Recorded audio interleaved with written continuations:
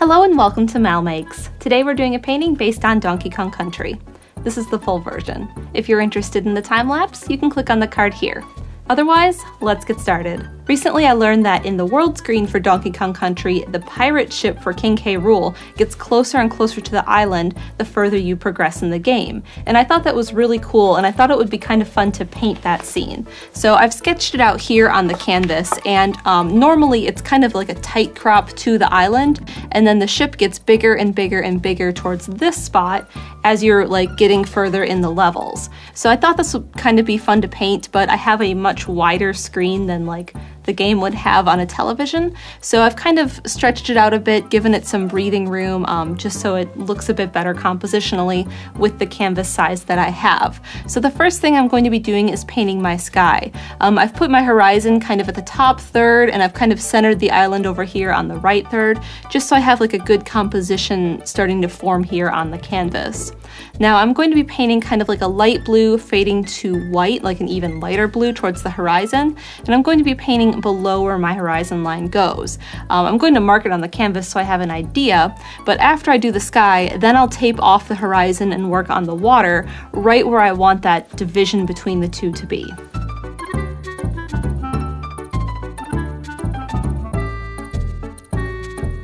Here's my horizon line, and like I said, it's a third of the way down, so my canvas is 18 tall, and that divided by 3 is 6, so this is 6 inches right here.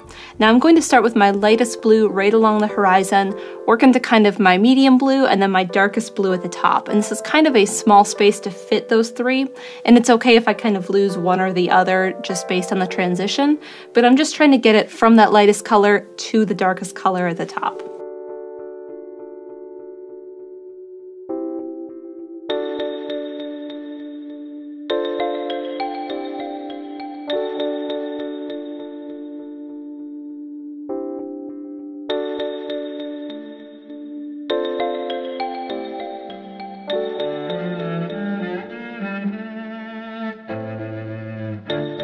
The sky had to dry before I could move on because I can't put my painter's tape on top of wet paint. So once this was good and dry, I drew back in my horizon line back where I'd had it before, and then I put a piece of painter's tape down here on the canvas.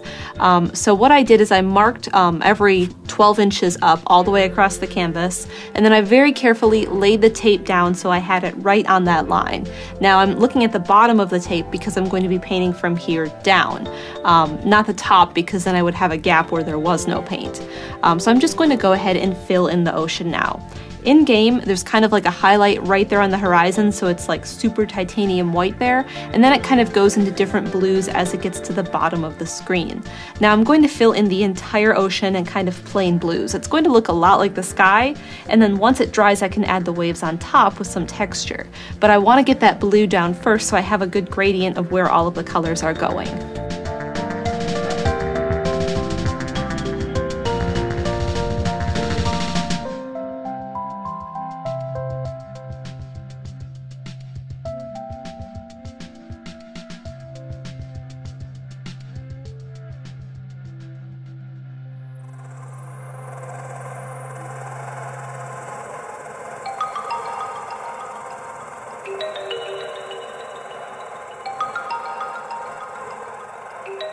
These blues are really, really pretty. I really like the colors that I chose and how this gets a bit more like ultramarine blue, and this is a little bit more cyan up here.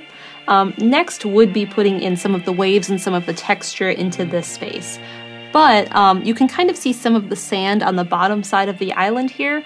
So what I want to do is I want to draw the island in first, fill it in solid titanium white to kind of cement it here onto the canvas so the drawing doesn't go away, and then I can kind of work the waves on top. I'm going to be using like a glazing liquid with some titanium white, so they're kind of like feathery and transparent. And because they have titanium white and the island's blocked in titanium white, I don't have to worry about painting on top of the island. It'll just kind of disappear on top of what's already titanium white. And then I can fill in underneath here where you see the sand under the water, and I don't have to worry about losing the drawing or messing up the waves. I can kind of do it all at once. So I want to draw this in with chalk first, get it figured out where it's going to go, and then fill it in solid white.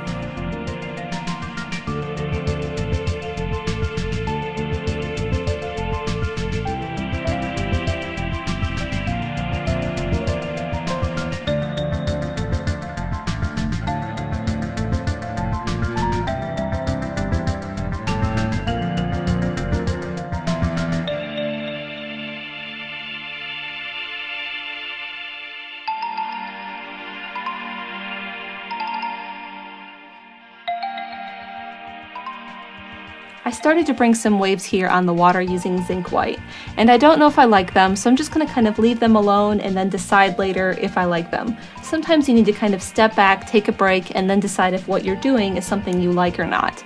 So I'm leaving those alone for now and working on parts of the island. Now I've broken it up into kind of things to paint. So there's like the tree house, the palm trees, the big stone here that's Donkey Kong's face, the factory, the mountains, pine trees.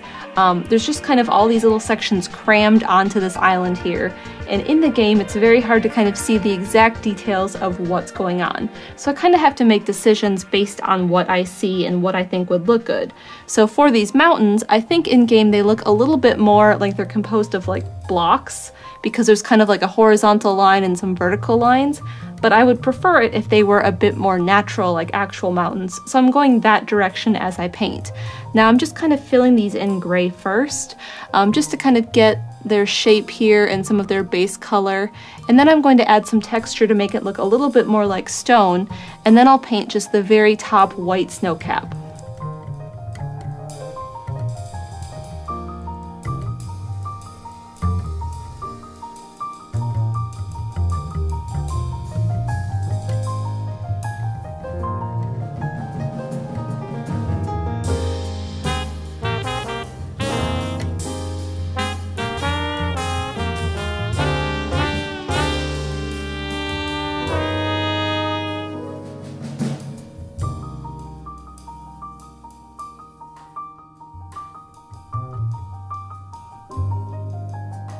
The map screen shows the sand and then the Vine Valley portion to be kind of similar in color. And I think that looks a bit strange because this feels like it should be more like prairie grassland with pine trees, and this should be more sand. So I've brought this a bit more tan and brown, and I've made this a bit more gold. And I'm scrubbing in with a dry brush some greens. And this is kind of the dark green I'm using.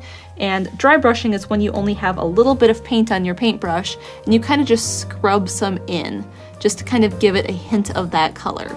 Now I'm also going to be bringing in some light greens just to give a variation to the Vine Valley portion, and then later I can add those pine trees.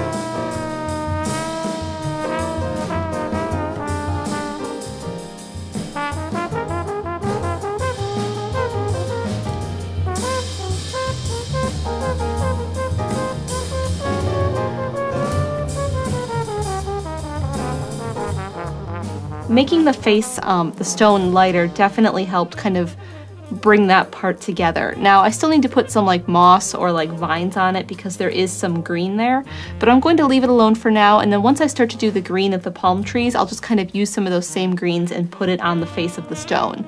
Next, I'm working on these pine trees over here, and I've put down kind of the tree trunk in a black line first, and now I'm going to put the first layer of needles on. And I'm using a fan brush for that with just a little bit of black paint at the tip, and I'm just going to kind of start here and do kind of like a zigzag down the tree, just tapping back and forth, and then I can start to use more of the brush as I get further down to make it a bit wider towards the bottom of the tree.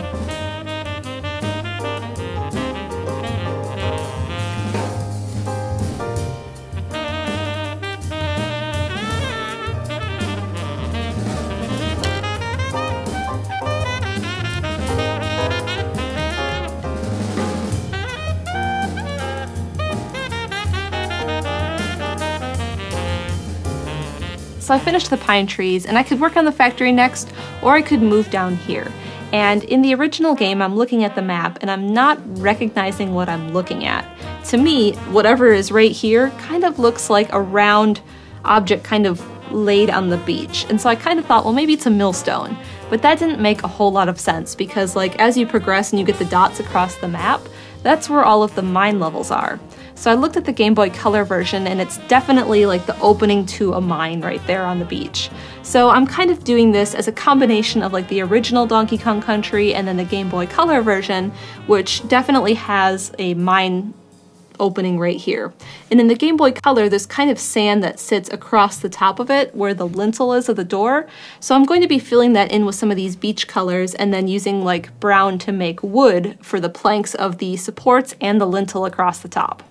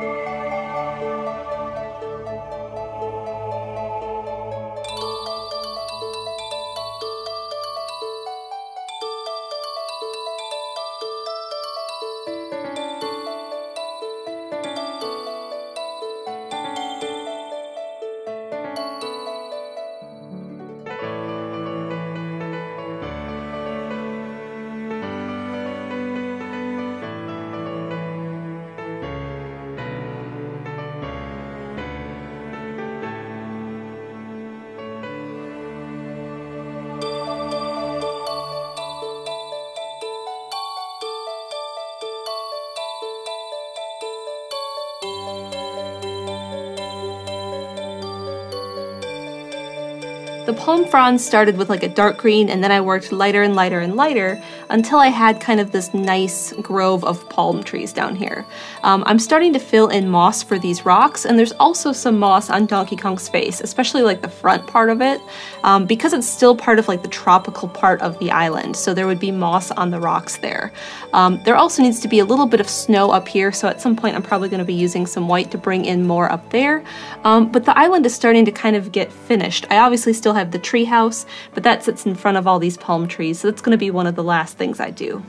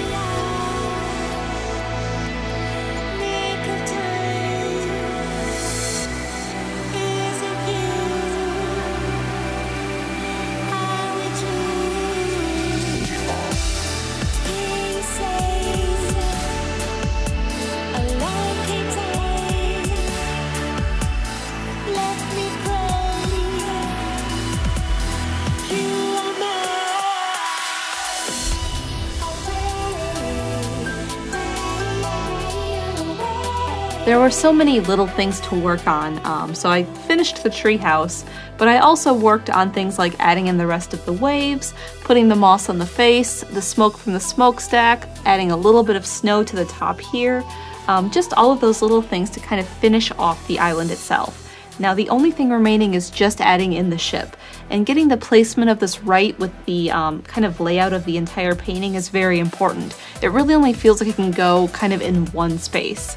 So I'm going to work really hard on drawing that exactly to be where I want it and the size I want it before I add any paint for it.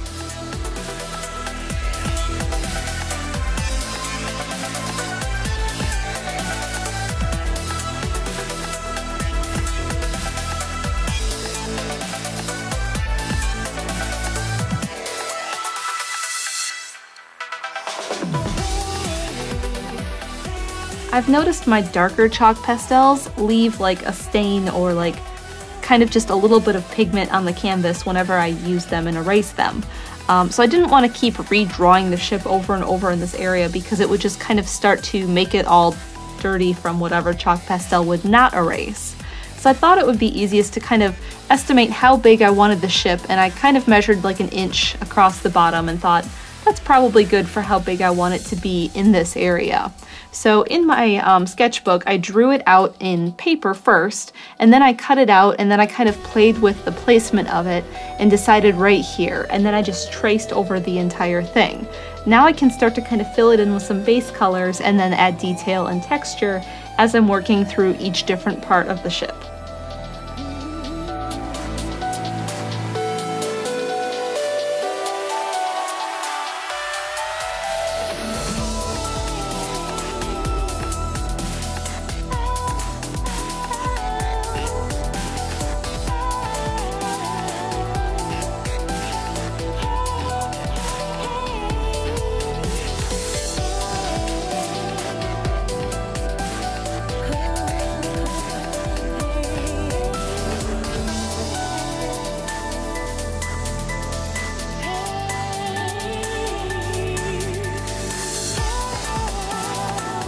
The Jolly Roger skull and crossbones on the sail is probably one of the harder things here, trying to get it right with the curve of the sail. I already tried it once and it looked too cartoonish, which would be fine in a game that's pretty cartoony like Donkey Kong, but based on my painting, I want it to look a bit more realistic so it kind of matches the aesthetic of everything. So I had to repaint the sail, let it dry, redraw in the skull and crossbones to see if it looked right, and I think this time kind of my placement and the size of it look a lot better, and I'm going to paint it in kind of more of like a dark gray instead of the solid black I did before, just so it kind of blends with the look of everything else so far. I also added a little bit of some of the darker blues underneath the ship here just so it kind of sat in the water. It is on this highlight part of the water, so it really needs something there to kind of ground it in that space. So I used a little bit of the blue to kind of be more of a reflection, and then I added a little bit of white right on the water line because there would still be some waves there for that. So I'm just going to fill in the skull and crossbones, and then everything is done.